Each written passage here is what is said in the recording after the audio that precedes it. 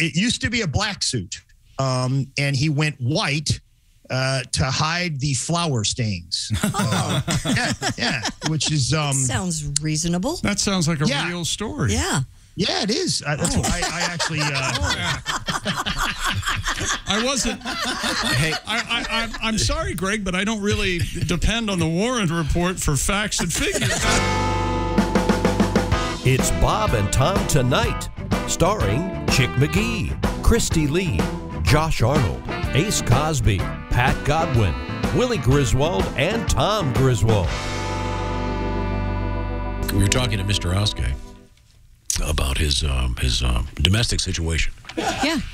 There are a number of young ladies living in your abode. Yes, sir. Including your girlfriend. Yes. And apparently there's a painters convention. And her two teenage daughters, yes. And is that what we're talking about? Yes. Yeah. And I just mentioned, do you have a... well, Oskay brought it up, actually. Oh, okay. Do you have a little sign saying, do not flush? You know, right, yeah. Very important. Right.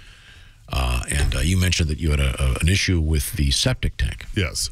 What was the conversation again? I believe the septic guy said it looks like you have a couple septic rats floating around in there, some cotton mice. This comes to us from Robert. I worked for a company that did sewage infrastructure. We also had a honey dipper service. Mm-hmm. He was chatting with a homeowner during a conversation that came up that it was this guy and his wife living in the home. Just those two. And they popped the lid of the septic tank, and there were a large number of condoms on the surface. Ooh. He told the homeowner, please don't flush the condoms. They'll clog the drain field. The homeowner said, I don't use condoms. But your wife's boyfriend does. Oh, my goodness. The last sentence, he turned and walked into the house. Never to return. Okay. Oh, boy. Okay, so there you go. Just another reason to learn how to use your septic system. Certainly. Now, remember what Chris Rock always said? If you cheat, you're going to get caught. Thank you, Chris. Yeah, that's what he says. Now, Christy Lee is at the news desk. What have you got over there? Gangs of macaque monkeys have taken over a Thai city. Monkey gangs, reportedly hooked on sugary drinks. Oh, man, they're great. They've been rampaging through a Thailand town, mugging tourists for food and their belongings in a fresh wave of terror. You've seen these pictures? Is there any reason why monkeys can't talk? Isn't that the only thing that they lack? I think that the structure of their mouth probably isn't. I don't think so. I think all they have to do is, like, get mad enough to be... that's what Planet of the Apes movies taught us, though. They had to... Get mad enough to speak? And their first word's no, because they keep hearing no all the time. This is happening in the tourist hotspot of Lopburi. Rival monkey gangs fight, and they have made going out nearly impossible for local residents, while the smell of the macaque excrement has grown unbearable. Oh, here you go, Tom. Of course, you had to put that in the story. This is from the New York Times. Locals trying to appease the primates with snacks have only exacerbated the issue. That too. They made it worse. As their supply of free junk food dwindled during the pandemic, their behavior has become more aggressive. The government has now relaunched a serialization program in effort to curb the growing monkey population, and they hope to neuter 500 monkeys. How do you do that? 500 monkeys sitting on a wall. Can you eat monkey meat? I guess you could. I would think think so. Mutilated monkey meat or little dirty birdie feet. Or Isn't there a restaurant, Macaques, in Bangkok? That's a lot of dick energy right there. No, that's not a restaurant. A lot of what? No. I just like that he said energy.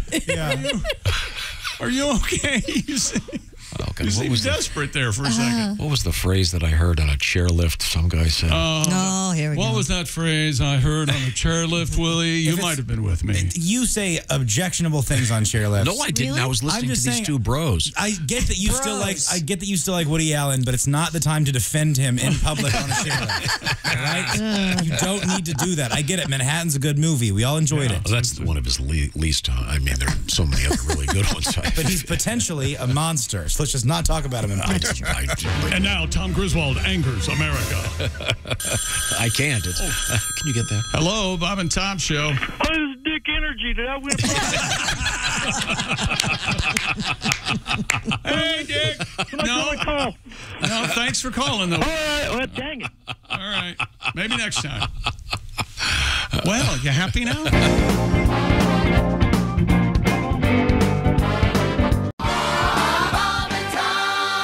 Tom, we have a guest. And it's comedian Greg Warren, and above his right shoulder oh my gosh, is a photograph of Warren Zevon. Well done, sir. I thought that was Mark Christopher Rorman. So did I. From Bass Talk. No, Okay. it's the great musician, Yes. the late great Warren Zevon. I had no idea. Yeah. Hey, Greg, how are you? Hey guys, how's it going? Good. Worse now that Good to you're see here. Wow. It's a tough room. Yeah. Do you have Usually it Warren's? takes, You think you look like Warren Zevon? Is that why you have the picture? no, up there? Chick. I thought I'd feature a different Warren each. Every week. Oh, well, that's Warren exciting. Report. Last week it was Justice Earl Warren. I don't think it was. Yeah. Yeah, it I was. think it was. Oh, I thought it was the Wright brothers. No. He featured a picture of him. Remember, there was a The picture. pictures in the Son of a subject aren't bitch. the same. Yeah, sorry. Oh, well, what a great piece this is. Right? Yeah, it's really getting off to a good start. Very funny. Every time Greg is responsible for the Amazon television special known as Where the Field Corn Grows. Hey! Good. I always want to say Bingo. I always want to say Children of the Corn, but that's Different. That's very different. Hey, now It's I'm a looking much, at your much more successful piece. I'm looking at your schedule. Is this correct, Greg? Spokane coming up this weekend. Is that Yeah. right? Got the Spokane Comedy Club. Are you driving that one? I'm gonna go ahead and fly that one, Chick. That's a good call. It's a good bit from St. Louis. Yeah. Then it's the Funny Bone in Dayton, February 11 and 12. Then a whole bunch of stops, including the famous Comedy Attic in Bloomington in early March. Then you're going to be in Pittsburgh, Des Moines, and St. Charles, Missouri. A bunch of great stuff coming up for Greg, so you get a chance to see him live and in person. Now, the way this new show works is you typically take a topic and educate us on it. Do we have a new topic today? We do, Tom. I want to talk about Colonel Sanders today. All right. Do we get free chicken? No. I thought it was it's on the way. Okay, great. It's on the way. Yeah. Now, of course, Colonel Sanders, it's not a military title. That's an honorific. It's a Kentucky colonel, basically an ambassador of goodwill. The governor of Kentucky can make you a Kentucky colonel, and it is not an exclusive club. There's a lot of them. One year, one of the governors made 15,000 people colonels. Oh my gosh! Oh my! Yeah, That's too many. When I go to Kentucky, I call everybody Colonel. We got a caramel macchiato for Greg. Thank you, Colonel. Odds are. And he wears that white suit. He wore it. He just decided to start wearing it as branding, and he wore it in public every time he went out in public for 20 years. It used to be a black suit, and he went white to hide the flower stains. Yeah, which is Sounds reasonable. That sounds like a real story. Yeah. Yeah, it is. That's why I actually. I wasn't. Hey, I'm sorry, Greg, but I don't really depend on the Warren Report for facts and figures. No, this is Chick. I know you think of me as a comedian, but this is hard hitting news type stuff. All right.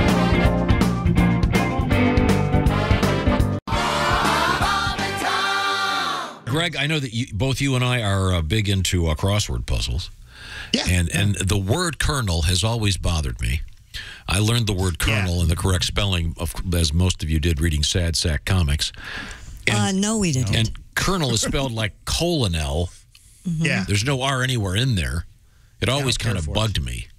Yeah. And is there an explanation for that? I believe that's next week's report. See, what Tom likes to do, instead of letting you do your report, just ham-fistedly jump in the middle of it. And Yeah, we're going to really dive into that next week. This joke should have been told about a minute and 30 seconds ago. He had a white suit to hide the flower stains. Right. Okay. That's why I just purchased a mustard-colored suit. The implication being that you eat a lot of mustard? I spill a lot of mustard on myself. Again, the time. Okay. Okay, sorry. Yeah.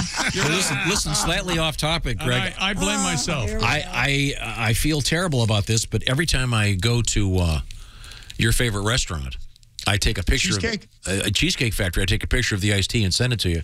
I had not been to the Cheesecake Factory since the pandemic started, but I took Finn there twice over the weekend. Oh, that's a good because she's in the wheelchair temporarily, so we're spending a lot of time at the mall where I'm going to have to tool around. And I didn't get iced tea, and so I didn't take a picture of it to send you. So sorry to get off topic there, but maybe we can go there Stacey, today. This is really great iced tea. And you didn't think that diversion was worth it. So the colonel, his father died when he was young, and his mother raised him and his brothers and sisters. But she worked, so he had to cook for the family. And he cooked full meals for them when he was 7. Whoa. And there's this excerpt that says when he was 7, he was good at vegetables and bread and improving in meat. That's all they had to say about the 7-year-old cook, that he was just improving. I mean, Harlan, this chicken tastes like a 5-year-old made it. You better give it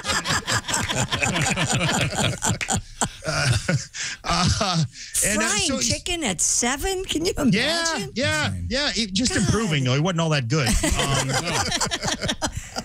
He had a lot of jobs. He left home when he was 14, didn't like his stepdad, and he joined the military, forged documents, joined the military at 16, spent a year in the Army, and then he did all kinds of stuff. He worked on the railroad. He sold insurance. He was a ferry boat captain. He bought a lamp company. And this is my favorite. He went to law school, got a law degree, and then he was a lawyer. But in one of the trials, he got in a fist fight with his client and was disbarred, and that was the end of his law career. Nice. That sounds like something Tom would do. I was going to say. This is why I never became a lawyer. Yeah. I would have gotten in a fight with the judge. Like Tom, he got in his way a lot early on in his career. And then Shell Oil gave him a gas station, and he opened this gas station, and he started preparing meals there in his house, and people liked him. And then he expanded to a restaurant, and that's when Kentucky Fried Chicken sort of started. Now, there's 3 or 4 things that happened at that time that really were important. One, he discovered that pan frying, that's the best way to fry chicken. It's the tastiest way, but it takes way too long, 30 minutes. And then deep frying, that dries out the chicken. So he developed this thing called pressure frying. Pressure frying is Colonel Sanders standing behind the cook saying, "Fry that chicken, or I will beat your ass like I beat my law client in 46. No, it was some sort of pressure cooker thing, and it revolutionized chicken. And then there was a rival gas station owner across town that got mad because Harlan had too many signs up. So he painted over one of Harlan's signs, and Harlan took a Shell executive over to talk to this guy, and that guy shot the Shell executive and killed him. Oh, my gosh. Harlan shot that guy, but he didn't kill him. That guy went to jail. That gas station went out of business, and it really cleared the way for Harlan to take over the town. All right. Well, who knew? And his first franchise was in 52 in Salt Lake City, believe it or not. He went out there and he sold his recipe to this guy, and the guy tripled his business overnight. And the guy paid Harlan 4 cents for every chicken that he sold. I guess on the honor system. So he's starting to do well. And then a few things happened. The business took off, but he opened another restaurant and then another one, and there was a fire. I-75 was built and went around his restaurant in Kentucky, so he had to shut it down. Oh. World War II happened. That cut down on tourism, and so it did. It weren't a lot of tourists in WW2. Sure. In 63, he trademarked Finger Lickin' Good, which Probably not a good slogan in COVID times, but back then it was great. I would say one of the most recognizable of any slogans. Yeah. Isn't that how you get worms, though? Licking your fingers? What? I don't think so. I've heard that. Other people's fingers. See, Chick knows. Never heard that. So anyways, he does well with the restaurant, but he has a lot of bad luck. And when he's 65, he basically has no restaurant because they're out of business. All he's getting is that 4 cents a chicken. It doesn't add up to a lot. And in Social Security, $105 a month. So he decides, I'm going to go out and double down on this franchise stuff. At 65, he gets in the car, takes 2 pressure cookers, and just drives all over the country. He stops in restaurants and says, hey, please let me make chicken for your employees. If they like it, let me make chicken for your customers. If they like it, let's work out a deal. And that's how he built Kentucky Fried Chicken. And he got 65. 65 in the back of a car. He's driving all over. At that time, he reopened a restaurant in Shelbyville, Kentucky. That was the headquarters. And his mistress, Claudia, later his second wife, would send out the 11 herbs and spices. He didn't trust people to give him the recipe. So and then that thing went international. I mean, and in 64, he sold the business to these guys. He sold it $2 million, and then he got $40,000 a year. Later, $75,000 to go around and be Colonel Sanders. And this is my favorite time of Colonel Sanders' life. He didn't much care for what the new guys did with his recipes. So he would just show up randomly, surprisingly, at Kentucky Fried Chicken restaurants. He'd go in and he'd order it. And if he didn't like it, he would throw the food on the floor. Reasonable guy. He threw... I mean, I'm not a fan of the cell phone camera era, but I would pay big money to see a YouTube of Colonel Sanders throwing chicken on the floor, man. And he's got the suit on and the goatee and the whole deal. He's got the white suit and he never left home without it, Tom. He's throwing chicken on the floor. His big problem was the gravy. He said it tastes like wallpaper slop. And then he said, what did he say? Oh, here, yeah. Crispy recipe is nothing in the world but a damn fried dough ball stuck on some chicken, which I don't know. A fried dough ball is a donut. I would eat some donut chicken. It doesn't sound terrible. Crispy's great. Yeah, sounds pretty good. Pretty good to me. And then he was he swore a lot. They said he was very, very profane. And he would go around and be like an ambassador. You know, he was on talk shows. He was on like the Merv Griffin show. He was at all these public events, and he was always like very, very flattering to the ladies. But I read this article in the New Yorker, and it said that if you got the mic really close, you could hear him muttering under his breath, that girl's let herself go. Look at the size of that one. I don't know when I've ever seen so many fat ones. Lord, look at them waddle. That's which wow. I mean, he did say that. Which I mean, Harlan, you opened a fried chicken restaurant. I mean, and now you're making fun of people being fat. And I don't remember the Colonel being all that thin, to be honest with you. Right. But, yeah. So that's mostly what I have on the Colonel. However, I thought we'd dive into the chicken segment a little bit. This is on some levels a business report. Chick, what do you think the top 5 chicken restaurants are today? Oh, the top 5 today. It's got to be, KFC, Popeyes. Is Church's in there somewhere, I would think? Maybe Church's is not a top 5, man. What about Raising Cane's? Raising Cane's, Willie, excellent point. They are a fast riser. They're sitting at number 5. Real good. Raising Cane's. It's chicken fingers. Yeah. You guys are missing the big one. Chick-fil-A. Yeah, Chick-fil-A is the number 1 by far. They are doing it with half the outlets of KFC, but they're number 1 in chicken. I think like number 3 in all of fast food. Wow. And the only other one you guys missed was Zaxby's, which is sort of the... Oh, Zaxby's, sure. Zaxby's was Raising Cane's before Raising Cane's. Oh, they got a good banana milkshake there. Really? Oh, yes. Oh, yeah. Oh, yeah. I mean, a couple of sort of distant ones in the top 10. Chick mentioned Church's. There's two of my favorites. El Pollo Loco out in the West Coast, which is of course Crazy Chicken. Yeah, the Crazy Chicken is an excellent place. Yeah. Isn't there a one in Boston, the Great Zaxby? Kind of a literary. Oh God! Wow. Boston. They got big eggs. Yeah. If only Josh were here to acknowledge the occasional literary joke. And the term joke is somewhat. Observation. So can you run them back for me 1 to 10, will you? Or at least 1 to 5? Yeah, sure. We got and now these are 2019, unless Tom gives me a budget for research. I can't get up to date numbers. Yeah, forget that. It's Chick-fil-A number 1, KFC number 2, Popeyes 3, then followed by Zaxby's, Raising Cane's, Wingstop, Bojangles, which is a sort of a southern biscuit and chicken chain, El Pollo Loco, Church's, and then Boston Market, which at one time was a pretty big deal.